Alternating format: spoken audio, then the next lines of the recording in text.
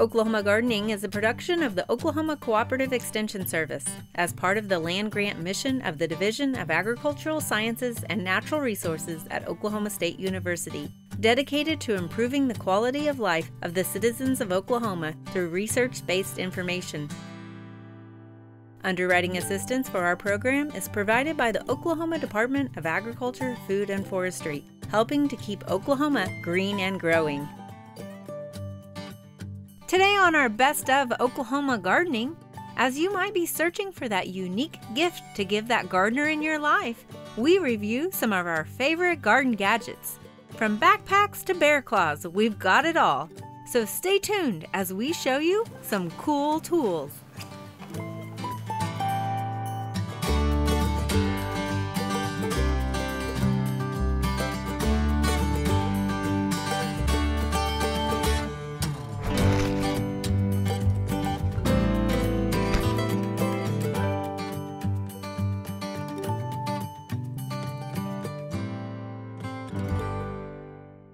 Always in springtime, we're so excited to get to the plant nurseries, and there's a lot of creative marketing that's out there, and I know that I'm captivated by some of it as well, and I know sometimes it just kind of sparks my curiosity as to whether it really will work or not. But before you spend your money, we thought we would spend ours to kind of see how some of these products work. And so we have a few examples of them here. We're not going to do all of them today, but we are going to start with the Bob Ross Chia Pet and then growing herbs in a mason jar. But there's a lot of different products, everything from a terrarium in a jar to growing herbs in a bag to something that you just have to add water. We even have some seed capsules here that you can throw out into your garden, but we're going to start those in some flats and see whether they really germinate and how well they produce. So stay tuned as we get into some of these products. Like I said, we're going to first start with our Bob Ross here. So when you first open any of these kits, you'll find a lot of times those instructions. And those are important to kind of look over. Usually they're pretty simple, and they are written towards a person who may not know anything about gardening. So they're pretty straightforward. So the first thing that we need to do is actually submerge this in water for about 30 minutes and make sure it gets nice and soaked. So we've got a pot of water here that we're just going to allow it to soak. You can see there's a hole. So one way to really submerge that even more is make sure you get that air and allow that water to go down into it. So while our Chia Ross is soaking in water, we're going to go ahead and look at 3 other little kits that we got. And each of these are somewhat similar but slightly different as well. So we've got one that we can grow herbs in, one that's a sprout terrarium, and then one is for succulent houseplant. So kind of something for everyone there. But one thing I noticed that I wanted to point out when I was purchasing these was if you look at them, there was a whole rack of both of these, and there was, I don't know, maybe 10 or 12 of these, and they were very dusty on top. And just the fact that there was so much dust on top of this herb one kind of signaled to me that maybe it was something that was carried over. Because the succulent one doesn't have a plant in it, but these other 2 actually have seeds. So if it's something that's been carried over from season to season, that can be a little concerning to know that it might be an old product. And one way to tell is usually there are some markers on the bottom identifying the seed germination, and we do in fact have that. And so on this one that was really dusty, you can see on the bottom of it that the seed germination test for the seeds that are inside here was conducted in 2018, which tells me that this was packaged up 3 years ago. And so that's not to say that it might not still work and germinate, but that just kind of lets you know how old those seeds are in there. So if you don't have success, it might not be your fault. It might be that the seeds have been mishandled in that time, been exposed to a lot of different temperatures and things like that. And so there is that possibility. That's not to say that this kit won't still work.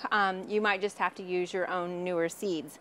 Now this kit you can see, and it's printed on here, so it's kind of blurred, but on the side here it says seed test of July of 2020. So we know that this was just done this summer from seed that they harvested and then packaged up and ready to go. So this is a newer product. So we would expect these seeds to not have any problem with germination.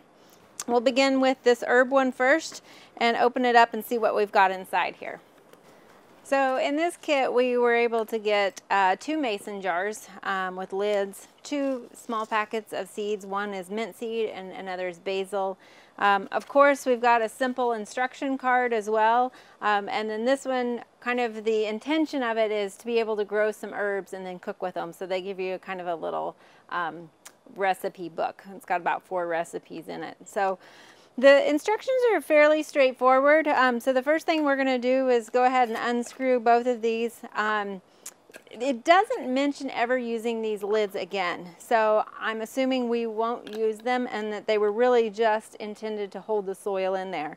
But starting out seeds, sometimes you want to hold that moisture, so I feel like maybe you could use them, but it doesn't say to do that. So the first instructions are to go ahead and put a half a cup of water in each of these so that we can get that soil media nice and wet.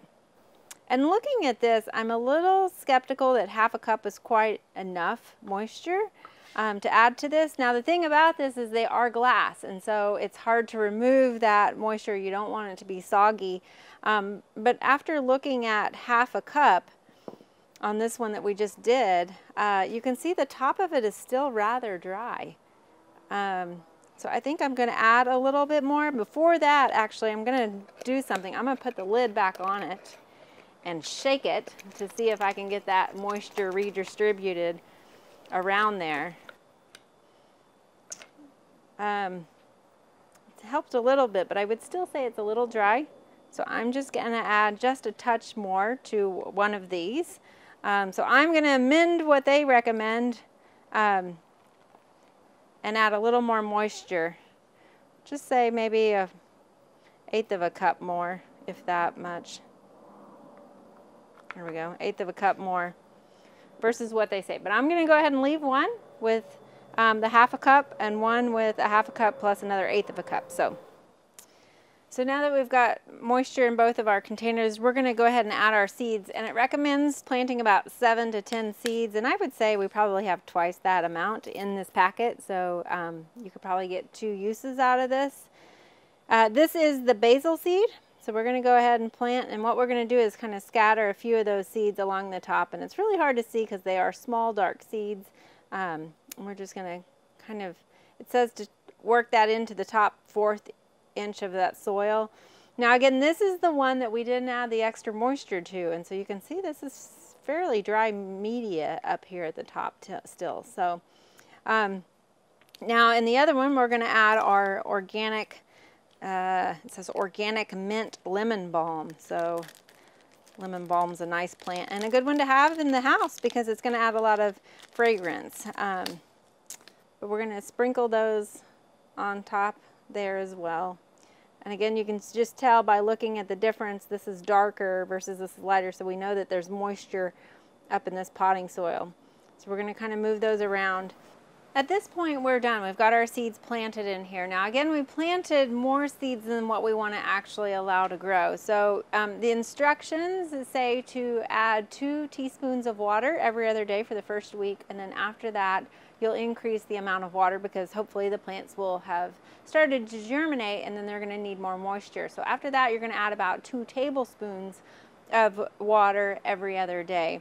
And as you see those sprouts start to germinate, we're going to do this process called thinning, and it mentions this in the instructions, which is basically simply going in with either a small pair of snips or your fingernail and removing all but the 3 or 4 strongest plants because that's really all that's allowed to grow in this root space that we have here.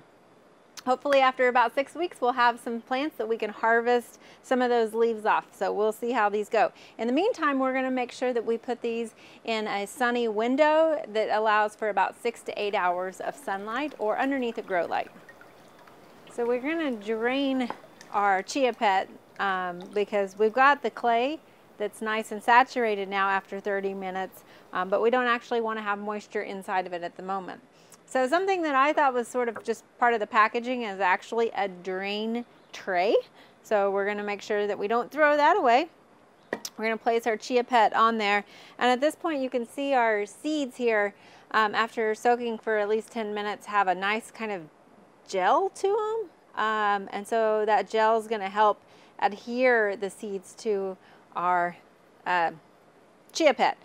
We call these Chia Pets because we're using chia seeds, and the interesting thing about this is the chia seed actually really likes moisture, so it will absorb that moisture, creating this sort of gelatinous seed coat which forms like a glue as you put it on your Chia Pet.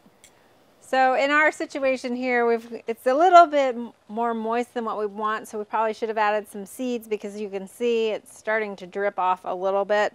Bob's hair is wanting to grow a little longer than what we anticipated, but it'll work out. And then the other thing is we have some leftover mix of the seed and the moisture here too, so this is just kind of waste for the time being. So once you've got a good coat on him, it's sort of like spreading jelly on your Chia Pet here.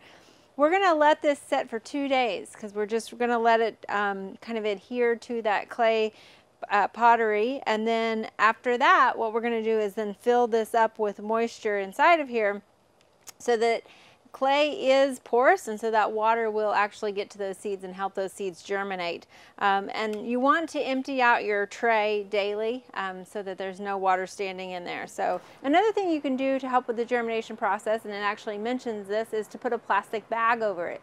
That will keep that humidity inside, again allowing those seeds to germinate. And you should see that pretty quickly right after that. Once you start to see your seeds begin to germinate, you'll have about 4 to 6 weeks to enjoy your Chia Pet.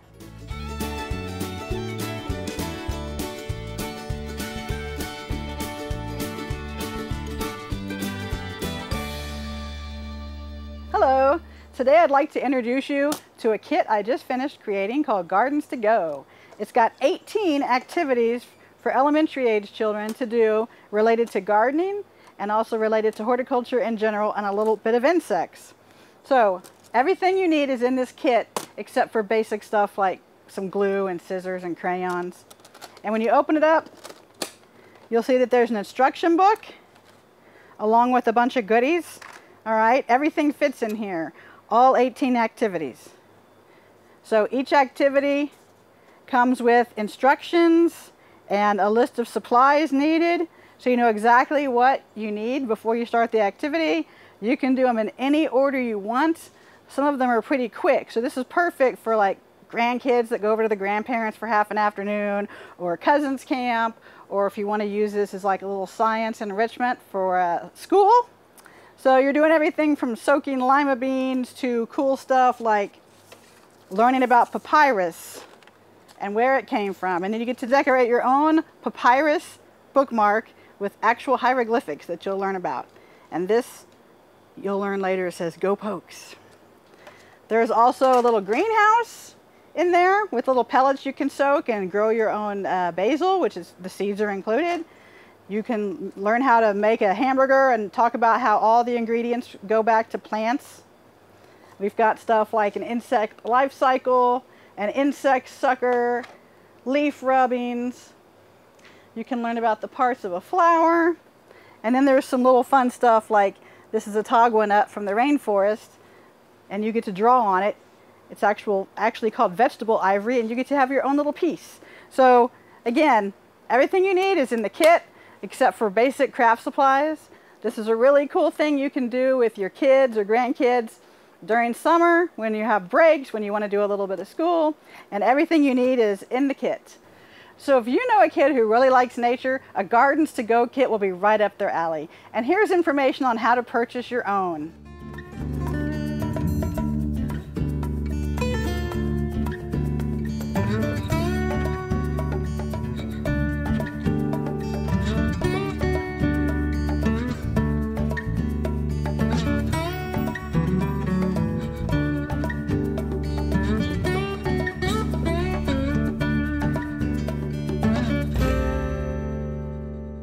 A few tips to keep in mind. One is that we always think about starting cool season vegetable crops indoors, but you can also start your cool season flower crops indoors. Okay, not all plants transplant well, so you need to read the seed packet and make sure that you can sow those seeds indoors and transplant them outdoors. Some plants that are transplantable are nasturtiums, sweet pea, and stock. So something else to keep in mind this time of year are your birds. So it's time to get your bird houses all cleaned out and get your feeders full. And I just want to demonstrate for you this neat little funnel scoop that you can put your seed in and then directly fill your feeder.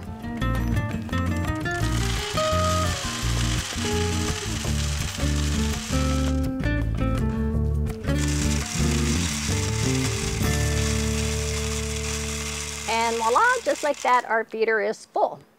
So another little tip that I want to give you is this handy little tool right here. And this, you can purchase this wherever you purchase your pruners. But this is the easiest way I have found to sharpen my pruners. So you just take it and just a few swipes across your blade, and that will sharpen your blade. So I suggest that you keep your tools sharp and clean during your gardening season to make your gardening go a lot easier.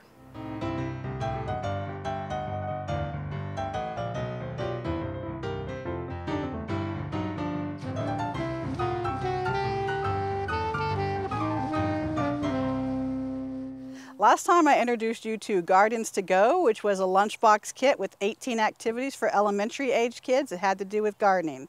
Now I have created a level 2 kit, which I call Plantology, and it comes in a backpack, and it's made for grades 6 through 12 or more advanced elementary kids. So this kit comes with a booklet with 12 activities described, and these are more intensive activities that require a little bit more time, a little bit more work. So one of the activities is classification. You learn how to classify, so I'm giving you aliens instead of plants, so you don't have any preconceived notions. And you end up making a dichotomous key with this, and then there's newly discovered aliens that you put into your key later. So it's just like real life. Another activity, we talk about tree rings and how you can tell how old a tree is by the tree rings. Well, one way you can tell how old a tree is without cutting down the tree is to take cores. And so all of these lines are basically what the tree ring would be. So we practice here, and you notice that if you know how old a tree is when it's cut down, you can count back to when it was germinated. And then by overlapping trees of the same species that were grown in the same area, you can see like, okay, this tree, you know, didn't go back as far as this one. So if we know this one was cut down in 84, you know, we can go see how when it was germinated, and we can see the different ages by relating them. And you get some actual tree core samples, and you can actually find out where they overlap. And so you can answer questions about when was a cabin built if we cut it down on this year, when was the tree germinated if we cut it down that year. Another thing you can do is we have a sprinkler gauge. So you can put this in your yard. They tell you to put 1 inch of water on your lawn every week. How do you know when you've hit an inch? You put this in different places, see how long it takes to get to an inch. Another activity is we have a little hydroponics kit here. This is rock wool, so it's not actually soil, but you can grow plants in it. So we're just using water to grow plants, so there's hydroponics. We have a little activity where you make a flower out of toothpicks and Q-tips and a straw and tissue paper, complete all the way from the roots to the pollen. We have another activity where you become a plant and you roll the die to see what the weather's going to be, and depending on how many leaves you have and what the sun was like and how much water you lost due to transpiration, you have to figure out how to save the sugars you created and save it up and either buy a root or a leaf to get through the season as you're growing. And then if you save up enough sugars, you get to make a flower, which is what you need for your species to reproduce. And in real life, they die at the first frost a lot of times. So after you get 15 rolls of the die, you have to roll 2. And if you get doubles, that was the frost. So you never know when it's going to end, just like real life. And my favorite part about this is a resurrection plant. These are from the Chihuahuan Desert on the US-Mexican border, and they don't get much rain, so they can go into a really, really dormant state. But if you just add water, a few hours later, they open up. And you can see how they photosynthesize, but take away the water, and in a day or two, it'll go back to being that dried up looking state. So again, these plantology kits are for level 2 gardening kits. So this is for like middle school to high school, and it has 12 advanced activities like you see here. We do still have the level 1 Gardens to Go kit, which has 18 activities in a lunchbox. And if you're interested in either one of these, just contact me.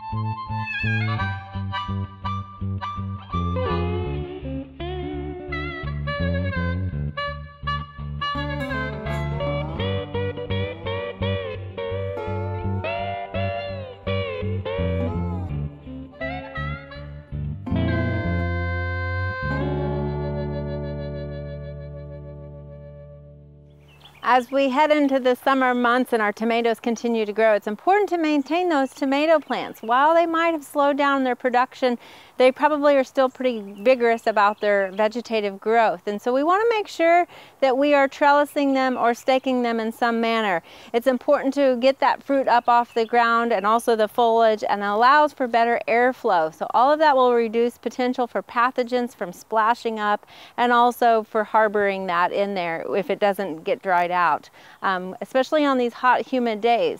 Now there's a couple of different ways to trellis your tomatoes, and you've seen us use different applications over the years. We've done bamboo, we've done the stake and weave. This year we've chosen to use just a panel, basically a metal panel, to stake our tomatoes to. So as you can see, we've got them started. They've been going for a while, but as they continue to grow, it's time to check in on them. Now as it gets hotter, I don't like being out in the garden as much because it's hard with this heat and stuff. And so we've got a tool here that's going to help speed up this process. So this tool is called a tapener. So it's a combination between a tape dispenser and also a stapler. But you'll see the unique design that it's got this really wide mouth that allows it to get around the plant. So basically, you're going to put the plant and the stake in there, squeeze that handle down, and at the same time it staples it and cuts it, leaving your plant tied up. So if you click it again, just barely, half click it, it will grab the next piece of tape and it's ready to go again. So to put this into application, we'll just pull up one of our vines here. So you just kind of grab a bite of that vine. It's not actually damaging the vine. You can see the tape is going around it. The tape pulls out as you stretch it in there further. We've also got it on the back side of that metal. We squeeze it down, it staples it and cuts it. Again, ready to go for the next one. Now you can use this on vegetables, but you can also use it on a lot of other plants. So whether you have ornamentals, vines, perennials, anything that might need somehow, some way to attach to a trellis, this works. Of course, tape comes in different colors, so you don't have to use red if you don't want to. Now keep in mind, when you buy these products, you are going to need also the tape and the staples as well in order for it to work. And there are a couple of different versions on the market, so this is just one particular. We like it. It's a little bit smaller, but it makes it nice and easy to get in there. But the smaller means that it's not going to be able to hold as many staples or as much tape. Here's a little bit larger one that's going to allow you to have more tape, which means you can go further. So if you're really doing a lot, you might want to invest in the larger one. Again, it does the same sort of thing. So regardless, both of these have these large mouths that allow you to get around the plant and the trellis at the same time, which makes the task of tying your plant to the trellis a lot easier, especially in these hot summer months.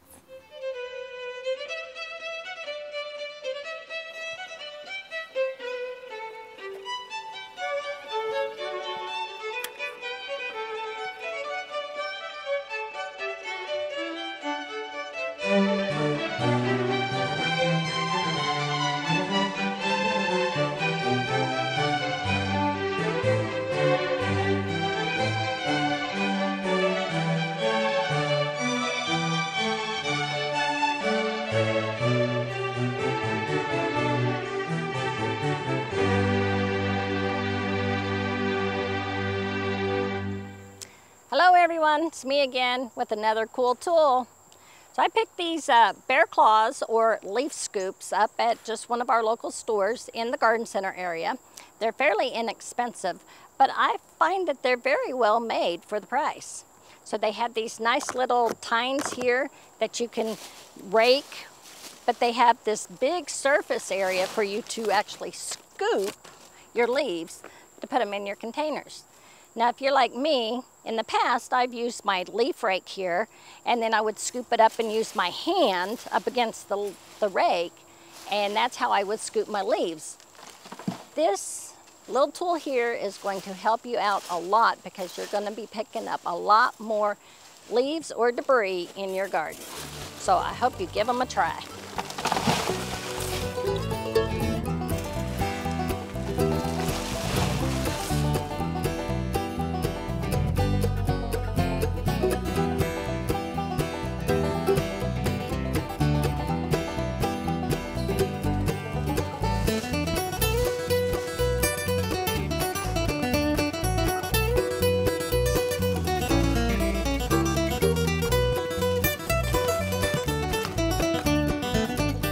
While the garden has settled into winter, now is a great time to take advantage of those warm days and work on some neglected projects.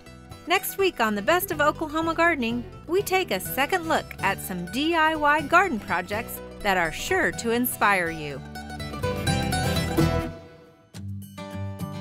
To find out more information about show topics as well as recipes, videos, articles, fact sheets, and other resources, including a directory of local extension offices, be sure to visit our website at oklahomagardening.okstate.edu. And we always have great information, answers to questions, photos, and gardening discussion on your favorite social media as well. Join in on Facebook, Twitter, and Instagram. You can find this entire show and other recent shows as well as individual segments on our Oklahoma Gardening YouTube channel. Tune in to our OK Gardening Classics YouTube channel to watch segments from previous hosts. Oklahoma Gardening is produced by the Oklahoma Cooperative Extension Service as part of the Division of Agricultural Sciences and Natural Resources at Oklahoma State University. The Botanic Garden at OSU is home to our studio gardens, and we encourage you to come visit this beautiful Stillwater gem. We would like to thank our generous underwriter, the Oklahoma Department of Agriculture, Food, and Forestry. Additional support is also provided by Pond Pro Shops, Greenleaf Nursery and the Garden Debut Plants, the Oklahoma Horticultural Society, and Tulsa Garden Club.